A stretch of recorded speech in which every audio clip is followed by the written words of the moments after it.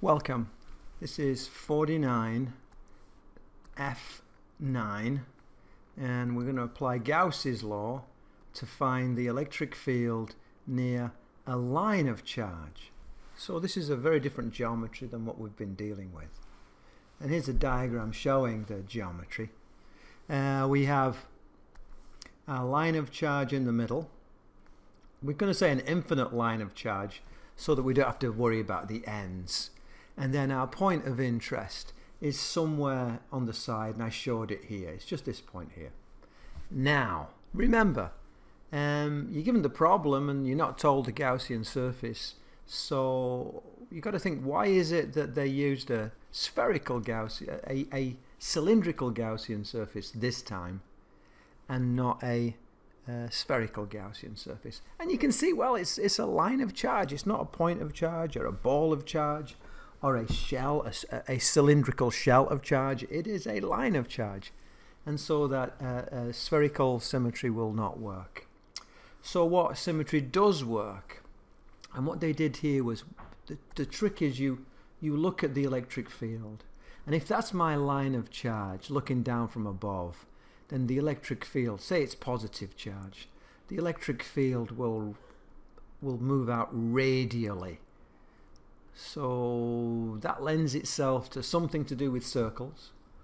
But then if I look at the line of charge from the side, it's a bit wobbly, I'm sorry.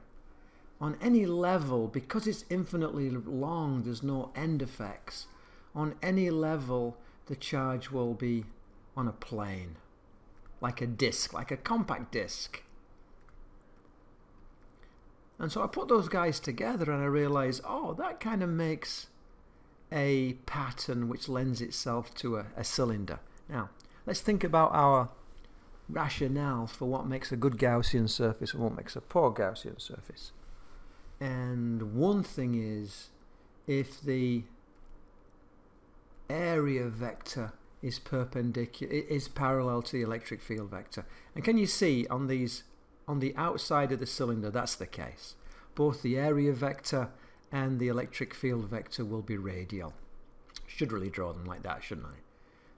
So there's my area vector, and it's parallel to my electric field vector. Now what about these top and bottom slices? Well, there's my electric field vector, and here's my area vector. And can you see they're at 90 degrees to each other? The same goes for this bottom surface. There's my electric field vector, and here's my area vector at 90 degrees. And remember how we said either make the electric field and the area vector parallel, or make the electric field and the area vector perpendicular. Okay, so we get a bit of an unusual Gaussian surface, and actually the equation we get out of it is also a little bit unusual. We have 2ke lambda. What is lambda? Lambda equals the charge per unit length. It's the linear charge density for this line of charge over r, and r is the distance from the structure of the charge to the point of interest. So where does this come from? Let's show this. So first thing we do is we visualize. So let's draw ourselves the line of charge, and then we take our point of interest, and then we say, okay, I want my Gaussian surface to be on that point of interest, and it's going to be a cylinder. And I can divide the cylinder up into 3 bits. There's the top bit, the bottom bit, and then there's the edge bit, the side bit, the sleeve, if you like. And I know for my point of interest, the electric field and the area vector are parallel. And I know for this top surface, the electric field and my area vector are perpendicular. And I know for my bottom surface, the electric field and the area vector is perpendicular. So I need to work out what's going on. And what I say is that, of course, my flux is equal to the integral of V dotted with dA which equals the Q inside the Gaussian surface over epsilon naught. And I know for surface 1 and 3 my electric field is perpendicular to my dA. So E dA cosine 90, of course. Cosine 90 equals 0. That equals 0. So there's no flux going through 1 or 3. So then I say for 2, so everything now is going to be for 2. For 2, I know that E is parallel to dA. And so I say, oh, in that case, I can say that my flux is equal to the integral of the magnitude of E times the magnitude of dA times the cosine of 0 degrees, which does not equal 0, equals Q inside over epsilon naught.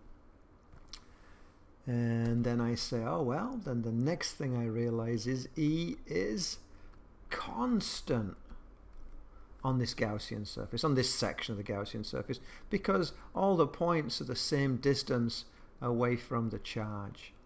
So then that gives me that my flux is equal to E times the integral of dA, which equals Qn over epsilon naught. And then I say, oh, well, of course, I know what the integral of dA is. My integral of dA is, and can you say it? Can you write it down? Try it. Write it down. See what you think. And the answer is 2 pi r times L. Whoa, where did that come from? Well, it's 2 pi r because that's the circumference of the sleeve, and it's times L because that's the height. We basically took the sleeve and we unrolled it, and it's L, and that's 2 pi r. Okay, well, that was different. So we say flux is equal to E times 2 pi RL, which equals Q inside over epsilon naught.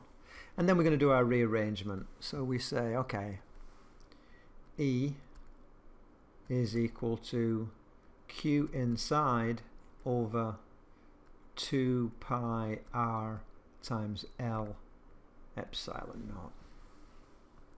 Now at this stage we usually do something with KE. KE is equal to 1 over 4 pi epsilon naught. Ooh, we only have 2 pi epsilon naught. Oh, well, that's okay. 2 KE is equal to 1 over 2 pi epsilon naught. Still works. So I can say that E is equal to Q inside 2 KE over, let's get this right, so that cancels with that and that cancels with that, over RL. Okay. What's the Q that's inside? Well, seems to me the Q that's inside will be my linear charge density times L. Put these guys together. If I chose to draw a bigger cylinder, I'd have a bigger L, which means that I'd have more charge, but I'd also have bigger L in here, so it would work out. So this is going to equal Q. Oh, I need to write that down. So I say, oh, lambda is equal to Q over L. So Q inside is going to equal lambda times L. So I come along, I'm running out of space, aren't I? But I'll squeeze it in. E is equal to